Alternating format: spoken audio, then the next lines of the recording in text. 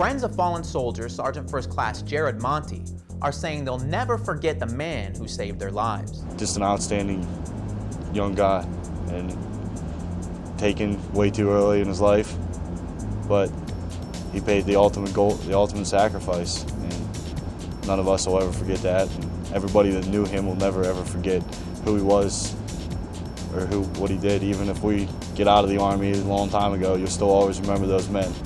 So you'll never forget that. Stories we told about him for years, even to our own families. We'll go home and we'll tell of the bravery we've seen, and only hope to be half as good as he was. President Obama will posthumously award the Medal of Honor to Monti. That's a 60-second Army Now from Soldiers Radio and Television, Washington.